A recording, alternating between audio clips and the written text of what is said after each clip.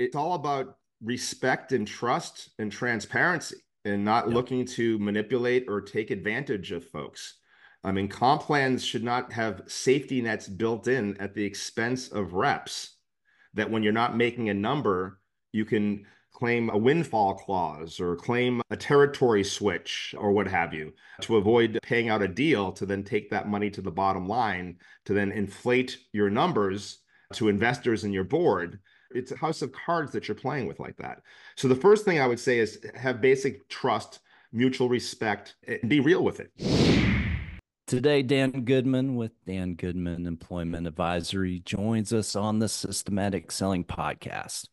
I started following Dan on LinkedIn a couple months ago because of the compelling, heart-wrenching stories he shared about high-performing sales reps getting let go by employers who didn't want to pay the enormous commission or bonus.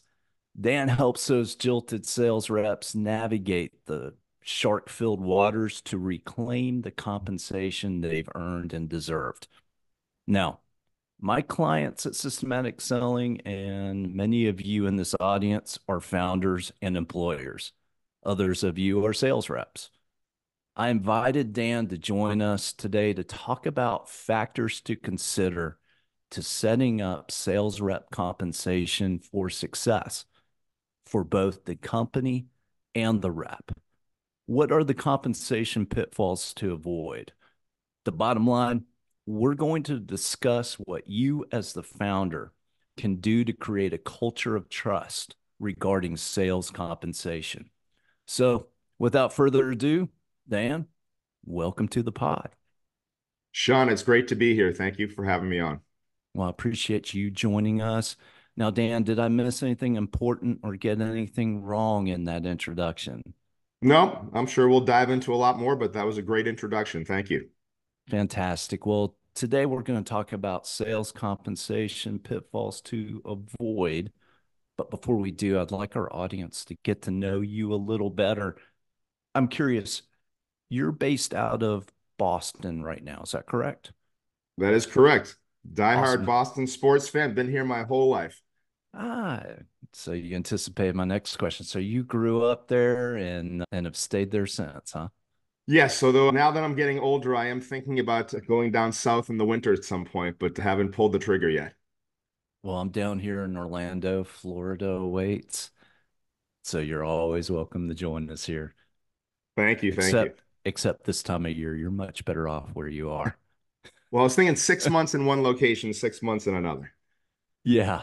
Well, you are currently doing a lot of work in employment advisory, and I'm curious from your childhood, going through school and then through college, was there an indication to you that you wanted to be an advocate for employees? What was it that you saw as your vision at that time that has sparked you towards the direction you've taken?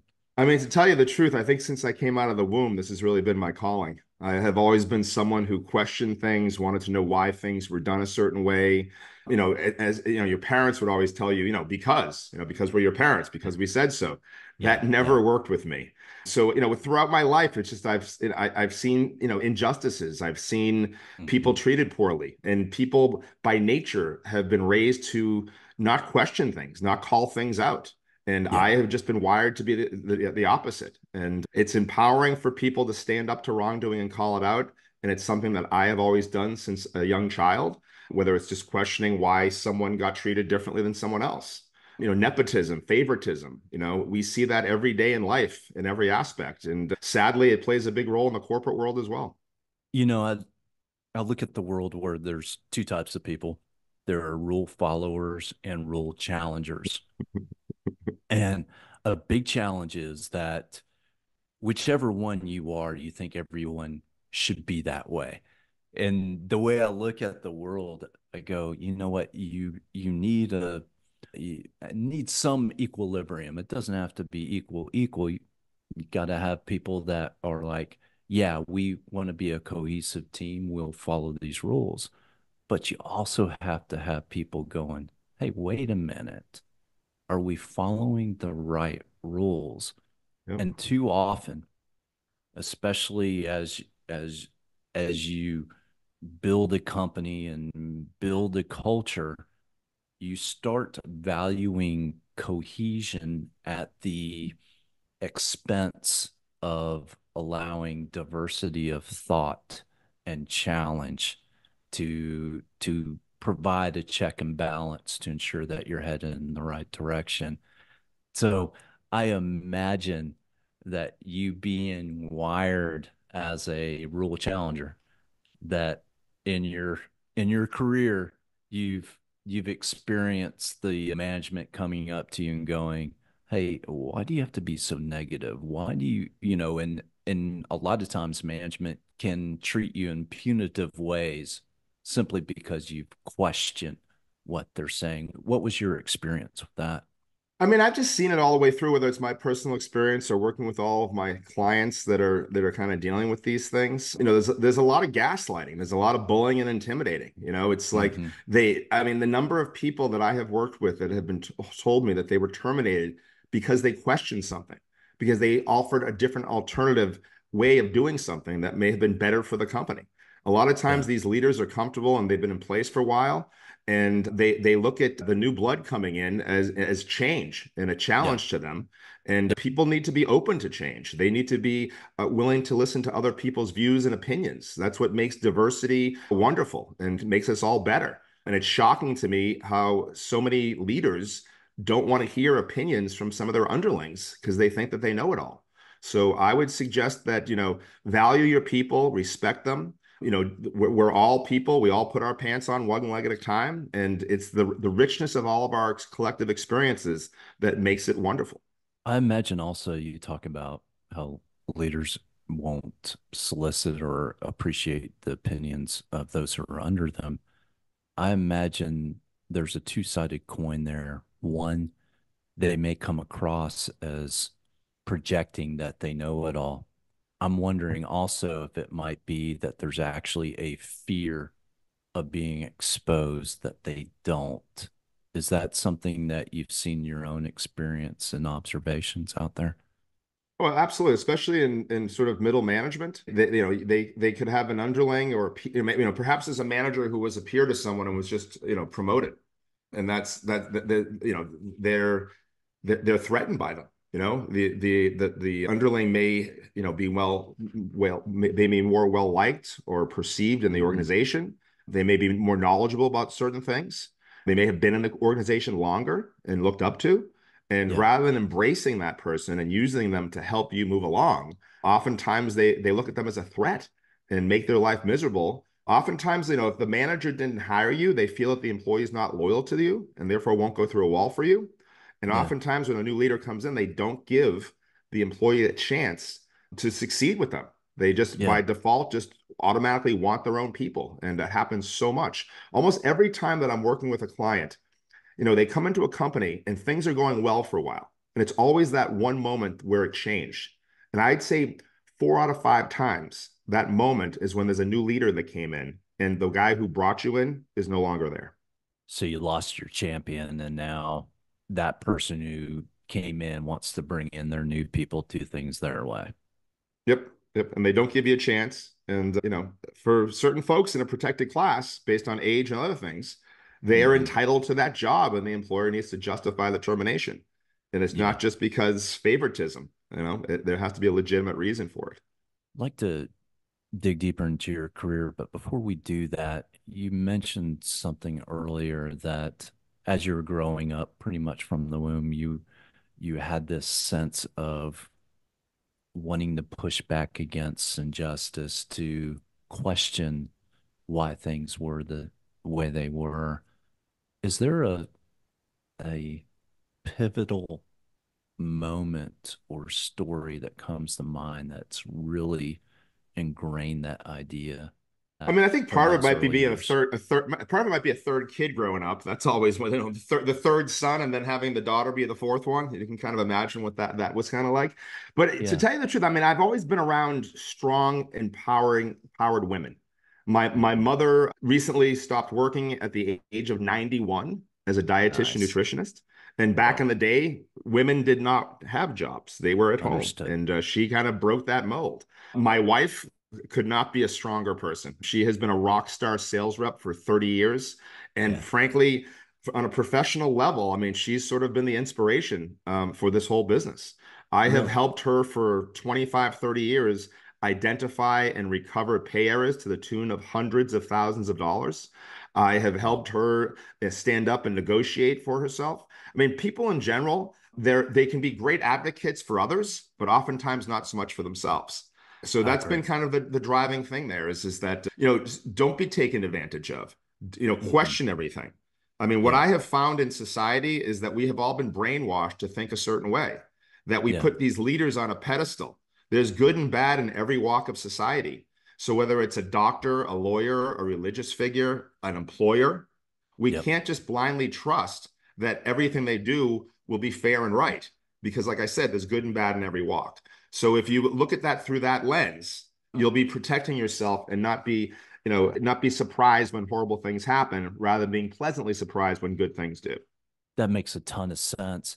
Now, when you started Dan Goodman Employment Advisory, I believe beforehand you started a SaaS software company that dealt with sales rep compensation and true commish. Is that correct? Yes, yes. And is that are you still running that company? Is that a product you're still selling? So right now, I've really focused all of my efforts on the Dan Goodman Employment Advisory. It's been the most gratifying work of my lifetime. The impact is so significant and real. I created True Commission because my first passion really was about verifying commission pay. To be able Yeah. to validate that you're paid fully and accurately and not have that unknown and angst to wonder, am I being screwed over here? A lot of Yeah. times that employers deny access to data to verify pay, and it leaves Hmm. employees wondering and questioning, and it leads to a break of trust. Yeah. So I wanted to do is to avoid this anxiety. Unfortunately, what folks need to do when verifying pay is to really look at what you expected to earn when you initially got that deal, and then Yeah. compare it to what you actually got paid when you got paid on the deal.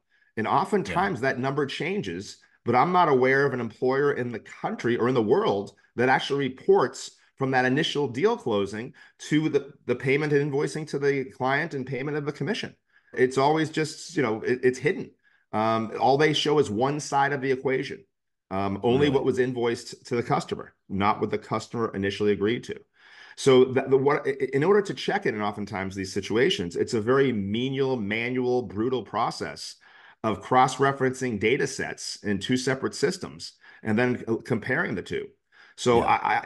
I wanted to bring a solution to the sales folks so that they didn't have to just rely on blind faith and trust, that they could have assurances that they were being paid fully and accurately. And what does that say to an organization when a rep finds out that, hey, I did these, 212 deals in the last 3 months, and I was paid correctly on every single one of them. The Yeah. loyalty that it brings, Yeah. and the trust that it brings.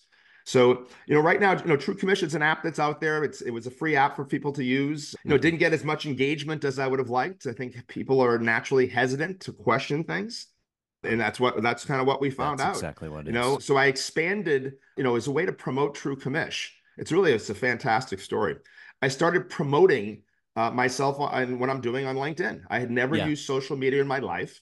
I Yeah. hated it with a passion. It was Yeah. all about people bragging about what they don't really have to make people jealous of themselves, Yeah. and it's wrong. And I never was involved with it, never posted.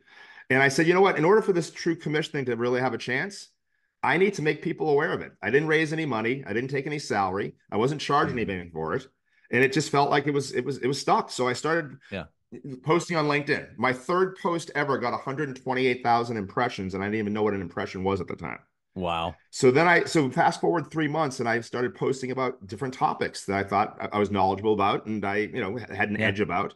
So I Yeah. posted about severance and what it's about. It got 400,000 impressions, and I had like 20 people reach out to me to plead with me to review their severance, and they'd pay me to do it. So I did that Wow. for like 6 months for free for people because I'm just starting off, and I want to make sure I'm adding value. I want to have a good Yeah. reputation, Yeah. do it the Yeah. right way. Yeah. So and then all of a sudden I had a call on February 1st of last year, some guy from Israel is asking for some business questions. Some U.S. company approached him about starting a U.S. office, Yeah. an office in Israel, a subsidy for a subsidiary for them, just Yeah. to kind of see what happens. So I spoke to him. And I said, I reviewed the contract. I said, what you've got here is there's no protections for you. You could literally blow this thing out, create this massive opportunity, and then after 1 year they terminate you, and you've now just created this massive opportunity for them. I said, what you Yeah. want to do is have certain KPIs that will kick in, that will happen once you achieve these, that you will automatically, have a joint venture created that you're a 50% owner of, since you created Yeah. all the value. He Yeah. loved it. He thought it was the greatest thing since sliced bread. He said, that's great, Dan. How much do I owe you? I said, I'm not really charging anybody for this right now. He says, what? Wow. He called me some name in Hebrew. I said, what'd you just call me? He said, he laughed. He says it again. He says, you're a sucker. I said, what do you mean I'm a sucker? I just gave you all this great advice, Yeah. and now you're calling me names. He says, exactly. You're making my point. Anyway, to make a long story short, because that was a little long, from that moment on, I started charging people that very next day. And I have Yeah. had more than 1,100 paid clients in 16 months doing this employee advocacy business since. So it's a wild story. 100%. And I want to hit the pause button there just to reinforce this to our audience. Y'all, what Dan just gave us is a perfect example of a go to market strategy that I have seen over and over again that works. You go someplace where your prospective clients, your ideal client customer profile is, and you hang out with them and you start sharing your expertise, sharing it for free. I Yep. I call it the open mic marketing method. You're showing up, you're showing your talents, and it's a low risk environment for all stakeholders involved, and they see what you can do, they will come to you and you'll start getting those requests. And Dan, that was a perfect example of how you did that. Now, Let me question just for add you. to that for 1 second. Let me Yeah. just add one comment to that. Yeah. This one of the things that I've never thought of and never believed in was always keeping the gold close to the vest. Never give it away. Just give them Yep. enough to interest them, to pique their interest, and then hopefully they'll come. Yep. So I struggle with that for a while. And what I've come to learn is literally give it all away. Give a Yeah. hundred percent of your value away, and that all that will do is create subject matter expertise perception in the marketplace, and people Yes. will now be drawn to you rather than having you pitch slap them and try to lure them to you. It's been the most powerful, incredible thing that I have experienced. I come Yep. out, I post every day, twice a day, and I engage in all the content. And Most. I am Yep. just inundated with people who are appreciative, who are grateful. I have 10 to 15 leads coming in every single day, 7 days a week for this advocacy practice, just by giving away and posting the information. Guys, listen to that. That that is everything that we talk about and want to reinforce with systematic selling. Because Dan, the goal of systematic selling is is what we call building impeccable trust. And what that means is you build such impeccable trust with your clients that they will beg to buy whatever you're willing to sell them. And what you've done there is a perfect example of what that means. Impeccable trust. You gave out information, you were adding value, you were not withholding, or let me put it this way, the proper word isn't withholding. You weren't luring people into some sort of funnel where they have to pay to play. You were building these relationships. You were adding value to the point that the dam broke. There was all this reciprocal pressure pushing against the dam because you were giving so much and filling it so much that the pressure broke the dam, and now getting 15 to 20 leads right now you're a single person practice or you have a small team? No, What do you? I'm going to be announcing some folks recently. I've got my mini me. I could not be more blessed with this person. We Congratulations. couldn't complement each other more. He was literally made to do this business. And Yeah, he allowed incredible organizational skills. My wife is also working in the business, running the back end. And love then it. we've also had some other folks that have helped us out as well at various stages. So yeah, I mean, at this point, I couldn't do it myself. Like I said, I've had 1,100 clients in this time period. We're probably working with 50, 60 active severance negotiations right now. And we've Yeah, created an amazing system that allows us to give unlimited access to our clients right now of whatever yeah, they need from us. At some point, as we scale more and more, I'm not sure how we'll be able to do that, but yep. everyone is fully satisfied and gets as much time and interface with us as they need as they're working through these issues. Excellent. Now, your business model, I think I read somewhere on LinkedIn, you started out charging a fee for the project, but then you moved to a contingency model.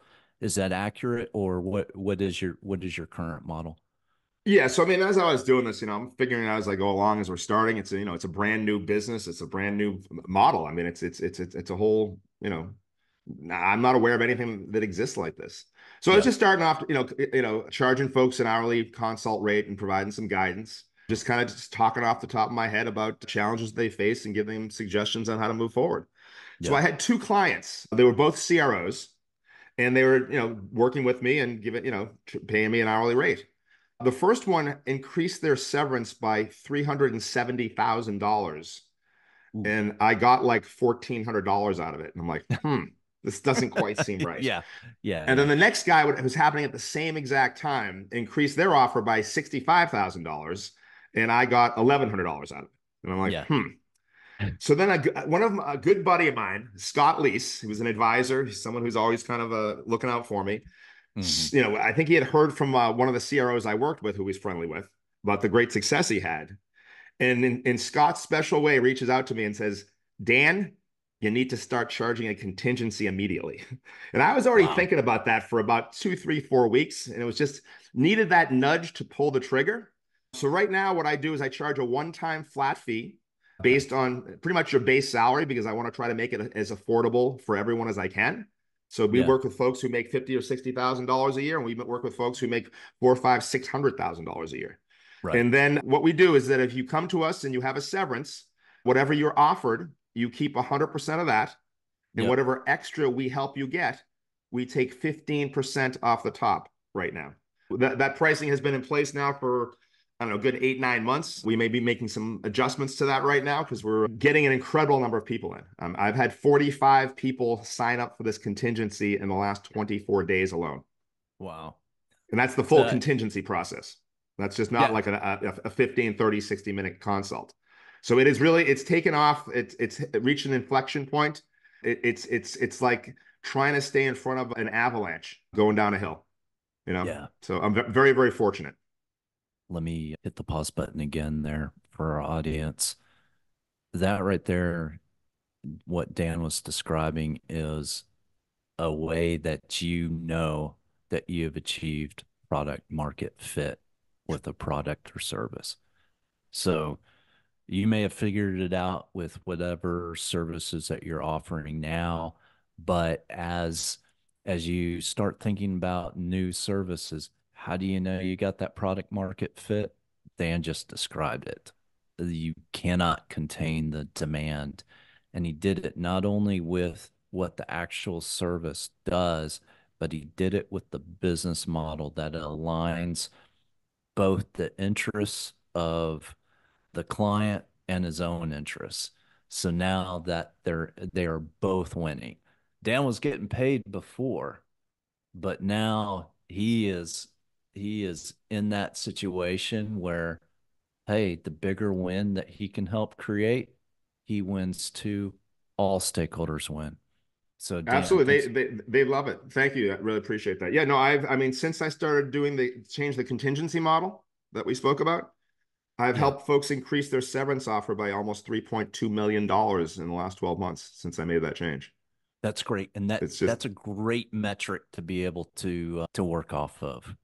yeah. And I mean, folks are experiencing literally 3,500, 4,500% ROI increases through the engagement. I make sure it's a win-win for everybody. Yeah. It's not about me winning. It's about helping people be put in a good position to be able to put these situations behind them, negotiate fair and equitable agreements, and move forward, feeling good about themselves, capturing back who they were. Oftentimes they're beaten down mentally, gaslit, lied to, stolen from, mistreated, and they're a Hmm. shell of their former selves. And it's Hmm. as important as the money, or even more so, it's helping them get back who they were and reminding them of the great things they've done, and that being in these toxic work environments is not a reflection on them, but the people they worked for, and that it help them capture that so that they can move forward and go get that next job. Yeah, I want to reinforce this again. So I apologize for these little pauses here, but you're providing a ton of value now for our audience. And what I want to say is what Dan is describing here is something that you can implement in your sales or teach your sales rep. What he's talking about is the transformation in the client. He is talking about, when you answer the question, what do you sell? It's not the product or service that you sell. It's not the quote unquote feature or even the benefit. What you ultimately sell is an emotion and the transformation from a negative pain emotion to a positive emotion, a dopamine hit emotion, Yeah. something that gives them hope and confidence and everything else. So think about that as you're designing how you talk about what you do. Get in your clients' heads and hearts to figure out what is it, that transformation emotionally that you're delivering, that you can then begin communicating, because Dan is communicating that spot on. It's a core part of his messaging. So, all right, let's hit the play button again here Thank you, and Sean. continue. Thank you. Now, I completely got wrapped up in that thought and I lost my train of thought in terms of the direction I wanted to go. So here's what I'm curious about. What, first off, this was the thought I was thinking. With your contingency business model, you mentioned there was a fee as well. So that's a kind of a client onboarding fee to take care of certain expenses and so forth. Well, I Is mean, it yeah, I a mean, we put a lot of time in. We are with the client from start to finish. The client determines when they're done. Either they're satisfied with the outcome or they have had enough and they say uncle. So that gets you access to me, my team, our resources, our materials, examples of great documents that are anonymized that have had great success. And Yep. we're in your corner. We're your advisor, your consultant, your coach in your back pocket, and you have as much access to us as you need until you're fully satisfied. And so you scale that as a percentage of what their annual salary is so they can, it'd be something that would be affordable depending on the salary range. Is that how Exactly. you I mean, base it? yeah. I mean, the folks in the higher end think that we're charging way too little, and the folks in the lower end are appreciative that there's somebody out there who can help them. Yeah. I do.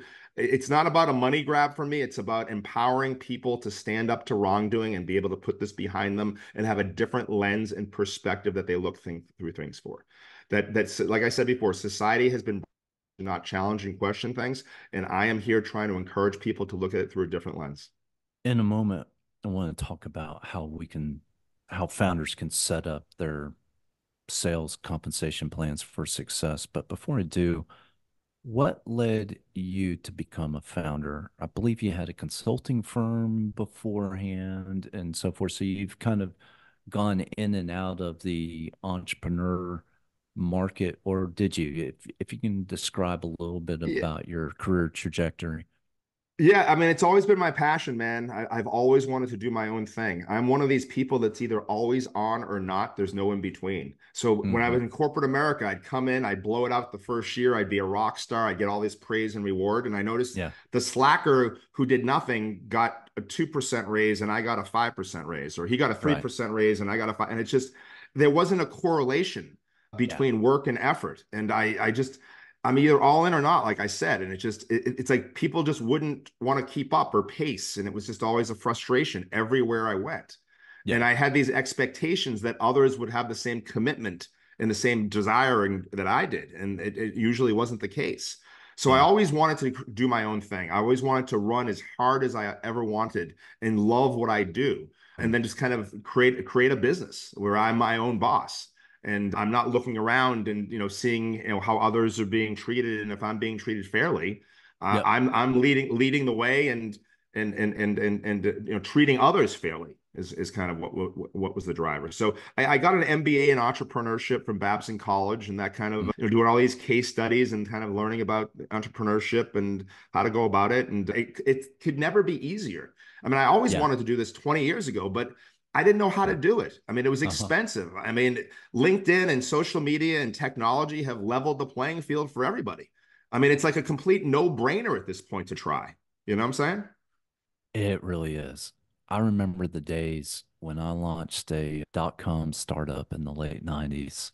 I mean, we had to raise angel money just to build a website and Yeah, yeah, yeah, and not just the website mock-up. yeah. You know, so much the tools that we have available today to be able to get our voice out is just phenomenal. We live in a just an amazing time. Now, Sean, I'll give you an example, right? yeah, Because I post on LinkedIn every day, I wake up the next morning and I see 6 or 7 or 8. The other day, I had 11 paid calls booked on my calendar that just showed up, all done in the background with me doing nothing other than posting on LinkedIn. Literally. yeah, yeah, that's I remember the promise back in the 90s. You probably remember this as well when the internet came and hey, this is a 24/7 sales rep working for you. Yeah, And yeah. now you're seeing that come to fruition in 2024 and I love hearing that. That's inspiring for a lot of folks. It's funny that you mentioned that when the internet came on. I remember there was no browser. There was no GUI interface. And I Uh, remember I was working at a company, and all the leaders got together, and we were talking about application uses for yeah. this supposed thing called the internet. And I remember we were brainstorming about ideas. And can you Yeah. ever imagine every single aspect of the world is on the internet right now? Going back when it first started, about, oh, no Yeah. one would ever do that. Oh, that's silly. Oh, we have something like this now. It's amazing where it's gone to. It really is. Now, what I want to do now is start unpacking from a founder's perspective what they need to do to set up their compensation plan before they make offers, especially to their initial sales reps, but also to keep in mind moving forward, wherever they are in their business, to develop these plans and to hold true to those plans to ensure that fewer people are in situations where they have to come to you because they've been screwed over. So what are the principles that a founder or an employer needs to keep in mind as they're structuring the compensation plan for sales on a high level? And then I'll probably ask Yeah, you yeah, some yeah. I mean, at a questions real from high there. level, I mean, it's all about respect and trust and transparency and not Yep. looking to manipulate or take advantage of folks. I mean, comp plans should not have safety nets built in at the expense of reps that when you're not making a number, you can, claim a windfall clause or claim a territory switch or what have you to avoid paying out a deal to then take that money to the bottom line to then inflate your numbers to investors in your board. It's a house of cards that you're playing with like that. So the first thing I would say is have basic trust, mutual respect, and be real with it. The second thing is that you really need to take a step back and ask a whole bunch of questions. So Yeah. assess what is your desired outcome here. What behavior are you trying to drive? A lot of founders make the mistake of not wanting to have complexity.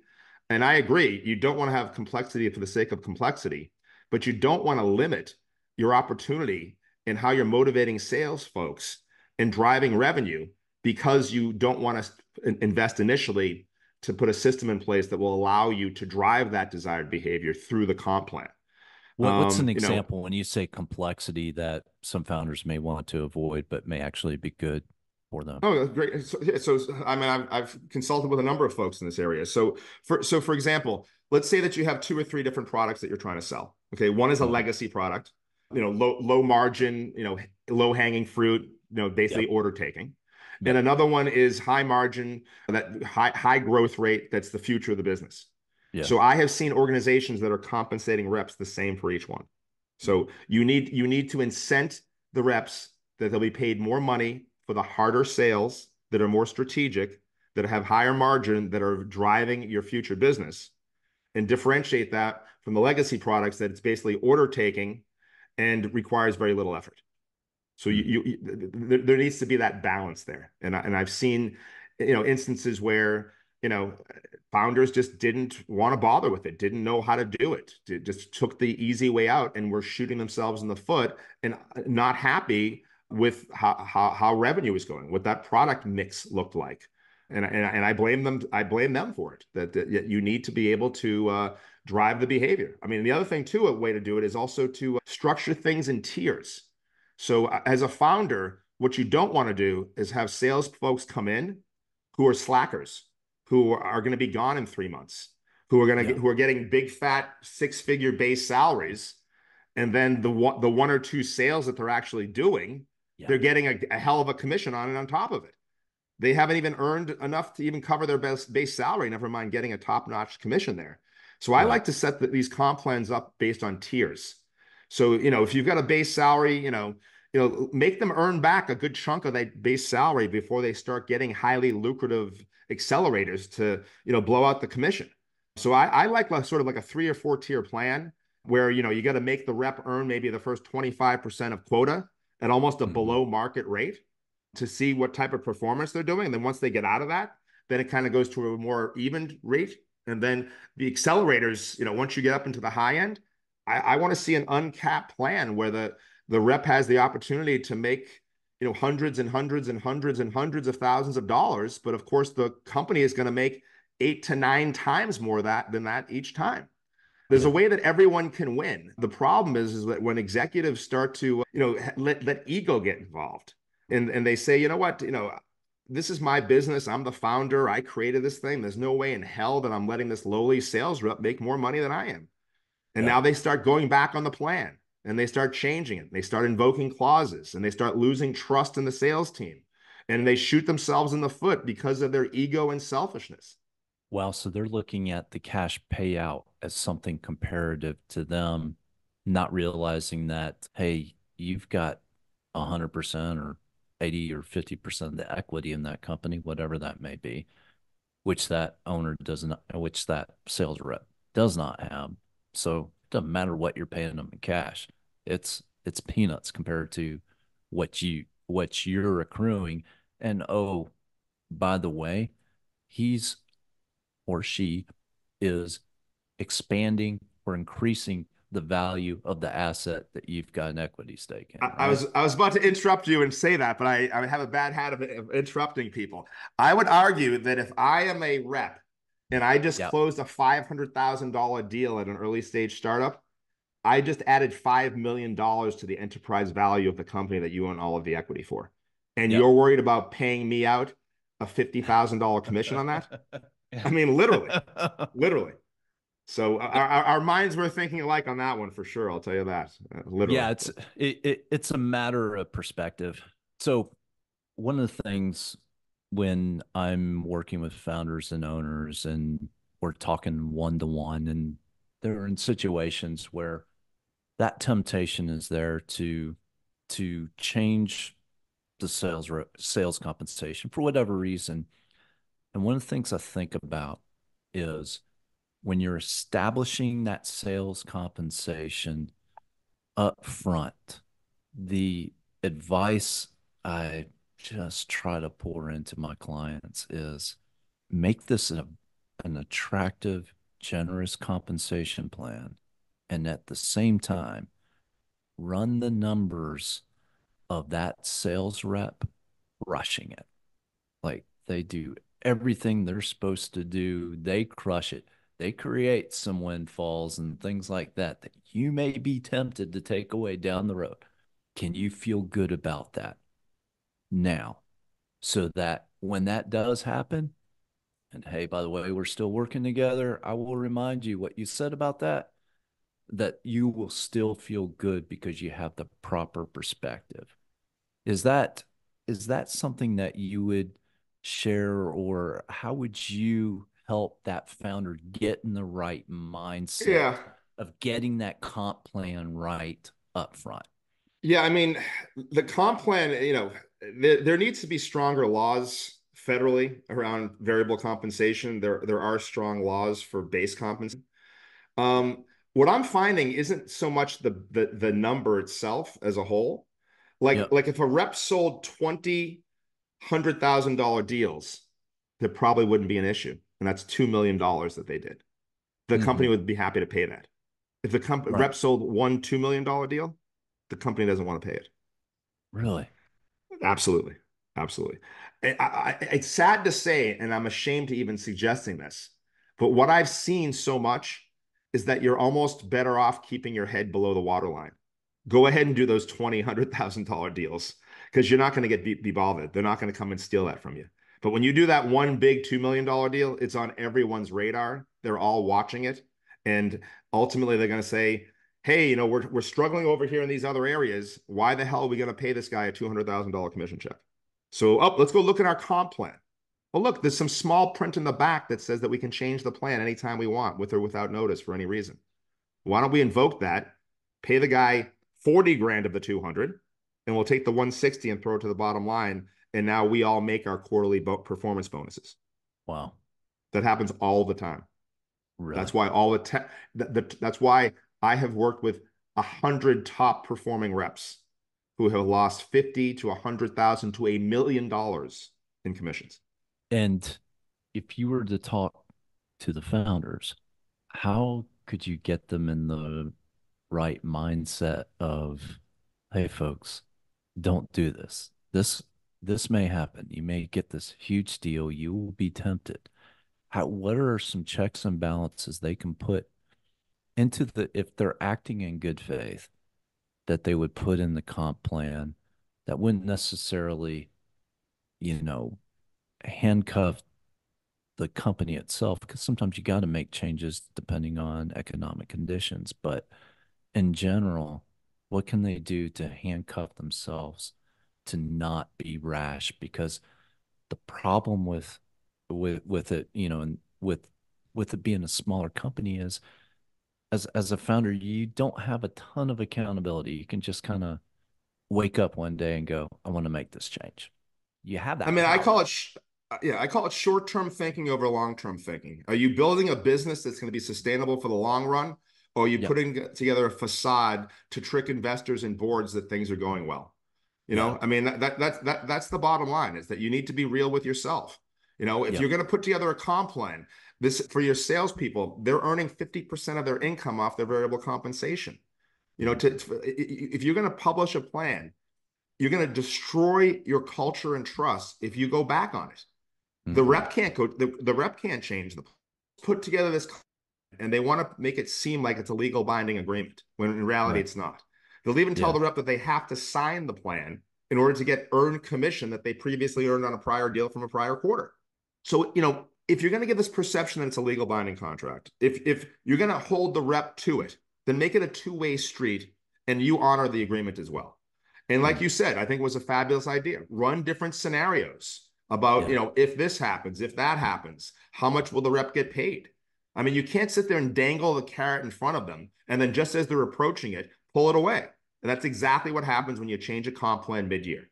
And the worst thing is when you're delaying the comp plan from being published. So, now we're in year two. Okay. Your reps are working on deals that they had previously that they're going to close in the current year. You're now 3 months into the year and you still haven't published the comp plan. All the Yeah. rep has to work off of is the prior comp plan. Yep. And now I see a lot of companies that are purposely delaying publishing the plan to see how some of these large deals shake out and then adjusting the plan after the fact. That's like a retroactive comp plan change, which is Yeah. basically stealing. So you got to be honest. You got to be truthful. You got to respect your people. You got to worry more about long term than short term. Think about the culture. Think about the trust that you're building up. Okay. Think about just doing what's right. Show Yep. some decency and humanity and put yourselves in the shoes of those employees. I Yep. mean, they'll go to bat for you. They'll go through a wall for you. Earn their trust. Don't demand it. Those are some suggestions I'd offer at a high level. Now, suppose and put on your wartime general hat here. For whatever reason, something happens, say like COVID, some sort of either event or market dynamic that is creating some real market pressures on the company. And you're the founder, you want to keep as many of your team as you can. You truly have your team's best interest in mind. But in order to keep them, you may need to make adjustments, whether it's short term or whatever you need to do. Sometimes it may be, hey, we've been paying once we've sent the invoice, and we Yeah. billed, or, what if we made the adjustment to do it when we've collected the money, or just different things that aren't great for the sales rep, but in order to preserve the company and preserve jobs, you're having to do different things. How would you help a founder navigate a situation like that while maintaining the ethical approach to it, the good intent of trust, and having to make decisions that they don't want to make, and it can hurt the sales rep? It's a really How do you great navigate question it? you're bringing up here. Yeah, it's a fantastic question. Ultimately, I mean, the biggest frustration I see in working with clients in these situations is just the lack of transparency and communication. That these Mm. decisions are being made without the involvement of the rep who it's impacting. That I have seen many scenarios where they just terminated the rep, where the rep may have been willing to take 50% of the commission and stay on. And not Yeah. that I would recommend that because they're likely just going to do it again. Right. But I mean, if you can explain to the rep why this is happening, why it's necessary, be Hmm. proactive and communicate with them, and then Hmm. offer up some alternatives, to throw a carrot at the rep. Right. Maybe it's an equity grant to offset the amount of commission loss. Right. Maybe it's better territory or leads. Whatever it is. It's just what I see is that these decisions are being made with no communication. They're being jammed down the rep's throat. There's no transparency around it, and it's wrong. As far as, I mean, you did mention one thing about going from maybe paying on bookings or invoicing to collections. Yeah. That is one thing that personally bothers me, because Yeah. ultimately what you're doing here is that you're fulfilling your company's working capital needs on the backs of the It's up to reps sales who reps. Yep. are, so you're taking the money out of their bank accounts to pay their bills and Yep. keeping it in yours to pay your own. And that's for after they've worked these deals off of your plan that you published in the first place. So you should never Yep. make that change mid-year. And if you were going to change it, from year to year, if I were an existing rep, you know, I'm now being delayed significantly getting paid. Also, and when they make changes from monthly to quarterly, I mean, you sell a Yep. deal on January 2nd, you might not get paid until May 2nd. And now that's 50% of your compensation. So I think that there are certain things that companies can and should do when times get tough, but they need to be fair and equitable and reasonable about it. And frankly, I think leadership should be making sacrifices just like they're asking their employees to do. And they should publicize those sacrifices that they're making. But instead, it's a dual class system that is run. And what's good for one is not good for the other. But I do want to tell you, since I've been posting on LinkedIn, I probably had a dozen different leaderships folks, people in leadership at companies, reach out to me and Yeah. ask me how to terminate somebody, ask me about helping Good. them put together a comp plan. I've posted about it a few times. It's been wild. It's been amazing. People want. I got a 60-year-old employee who's been here for 10 years. We should have let him go a year and a half ago. It's a delicate situation. How do I go about doing it the right way so that we all feel good about it and he does? I was Yeah. blown away when I got that somebody reached out and asked to jump on a call and provide that guidance. So, I mean, me posting every day out here from the employee's perspective is being Yeah. listened to and heard and impacting the employer as they're doing things. Yeah. I want to reinforce that to our audience. Y'all, if you have questions about how to set up your compensation plan for success, or if you've got to change it, or if you've got to terminate a rep, reach out to Dan because he's got the experience, the expertise in that arena, and he sees it from the employee's perspective. How can you minimize that impact and, quite frankly, have fewer negative glass door write-ups because you treated that employee with dignity and respect is something I Let want me to jump into this reinforce. for 1 second, Sean. I do want to share with the audience, especially some of the founders out there, Yeah, that the NLRB, the National Labor Relations Board, in February of 2023, passed a yeah, ruling that non-disparagement agreements are no longer allowed in severance offers, that yeah. severance does not buy your silence, that you have Wow. every right to share your truthful experience. So if you think you can horribly treat employees and then throw some money at them and get away with it, that doesn't apply any longer. Even if they sign the severance, they are still entitled to share their truthful experience. So I think this is most people don't know about this. It's shocking that it's been around for 15, 16 months and people still don't know about it. I'm still seeing severance offers, every single one of them that have non-disparagement language in it. And then some of them vaguely refer to the NLRB ruling, but don't actually mention what it is, leaving the reader to think that there still is a non-disparagement in place. So it's in the best interest of the employer to treat the employee with respect, with dignity, with honesty, with transparency, as you Yep. would want to be treated. They will be an advocate for you. They will be your best ally. They will remember how you were treated and share with others and look fondly on their time here. The benefit to the organization is beyond measurable in this type of an instance. Completely agree, and I appreciate you sharing that. That is something I didn't know. I imagine many of us, you know, on this podcast didn't know about. So thank you for doing that. I want to harken back to what you were talking about with communication and something that came to mind to me. If you're thinking of a mental framework to have as a founder, if you're having to nab tough times and having to communicate change, God forbid that you have to do that. The thought that came to mind is you owe it to the rep to give them the right of refusal. Present their options to them and go, here's what we're thinking when we need to do. We want to keep you. We understand this is a change and it may be something that may not work for you and you may want to look somewhere else. But I want you to know this is what we want to try to make something work. This is what we can do. Let us know your thoughts. I can't tell you how much I love that. Mm. What instead what's happening is that these leaders want to rationalize it, don't want the Yeah. confrontation, want to feel better about themselves. Yep. They're literally gaslighting the rep about why they're being let go. They're Yeah. claiming it's for performance. It's claiming because they made a clerical error that no one would ever be terminated for. Whatever it is, they're claiming that it's a personality issue or whatever it is.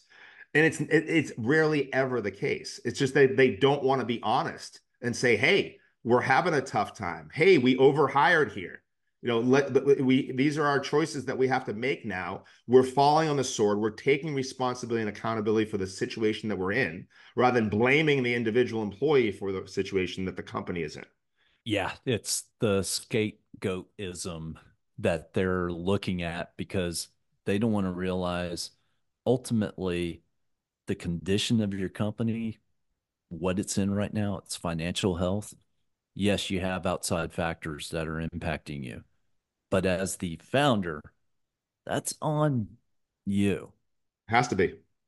And so taking that responsibility and then communicating, over communicating with your sales team to provide them with options and letting them decide what direction. Because if they choose to stay on board, wow, that says a lot about them. It says a lot about you. And they did not feel forced into this situation. So they're going They to feel, give a lot more of themselves. they feel like part of the solution instead of being blamed for the problem. Exactly right. Is Yeah. there anything that we haven't talked about today that you think would be really important for founders to know about and setting up the comp plans, setting up these relationships with their sales reps for success? I mean, again, I think that the general theme and what I find everywhere, whether it's about comp plans or just employment in general, is intent, right? I Mm. mean, these comp plans, these PIPs, these stock equity grants, these severance offers, they're sort of presented as one way, but in Yep. reality, it's very different. And I think that if we just treated people with respect and transparency and honesty and didn't have this view of trying to take advantage of or pulling a fast one over or denying Mm-hmm. access to information to be able to make intelligent, informed decisions, that we would Yep. all be playing off of a different playing field and that there would be greater respect for each of us. And employers wouldn't be looking to take advantage of, and employees wouldn't be wondering if they're getting screwed and have all this anxiety and want to job hop from place to place. It's this chicken and the egg argument that people want to make, but frankly, the employers are the ones who have the power. The employers are the ones who can hire and fire. They need to set the tone and do the right thing for themselves, for their companies, and their employees. Awesome. Real quick before I let you go, what is the latest on the non-compete agreements? A few months ago, it said, hey, these things aren't going to be enforceable, but then I believe there was a stay on that. What can you provide the latest status on Yeah, I mean, non-competes? the last thing that I heard was that so the FTC banned non-compete agreements. Mm-hmm. They're doing so retroactively, so not just moving forward, but any existing ones, and that it's supposed to go into effect in September. It looks like it likely will be pushed out because there's a number of organizations that are contesting it, saying that Mm. the FTC does not have standing to make that ruling. Got it. So I don't really care whether it's the FTC that does it or not. It's not what it's about. The argument isn't about whether the FTC had a right to do so. It's that there's a wrongdoing that has been in place in society for generations, and Yep. it's about time these things changed. We've seen change in society in so many ways, Mm-hmm. with policing, with the Black Lives Matter movement, with the Me Too movement, with quiet quitting. It's Yep. time that we hold leaders accountable for their actions and that we force them to do the right thing, just as we have in other aspects of society. The wrongful nature of it, the one-sidedness, it needs to come to an end. Taking advantage of employees should not be a viable option for Yep. people who are running a business. And I'm seeing that, slowly but surely there are leaders that are stepping up, and they're not about, taking advantage of folks because they were taken advantage of when they were younger. They're about wanting Mm-hmm. to step up and do the right thing for everybody. And I am encouraged. There's a lot more that needs to happen, but there are many people that think that way as well. Awesome. Now, Dan, how can our audience get in touch with you? So my website is dangoodmanea.com. So Dan Goodman Employment Advisory, Dan Goodman EA. I'm on LinkedIn every day posting. Yes, I you are. live in my LinkedIn DM box, literally. It's where almost all my leads come through, Yep. although we are getting a lot through the website right now as well. Reach out to me, go to my website, read my posts. There's lots of information that I post every day that are beneficial to both employees and ways that employers can do things better. So and then my email is dan@dangoodmanea.com. And my LinkedIn profile, you'll be able to find me out there as well. Awesome. Well, Dan, thank you so much. This has just been a treasure trove of valuable information for us. So I really appreciate you investing your time to join us today. Thank you, Sean. I really appreciate the time. It was fun chatting with you about this. A lot of topics that I'm obviously very passionate about, and I appreciate the opportunity to share these views with everyone. Awesome. Thank you again.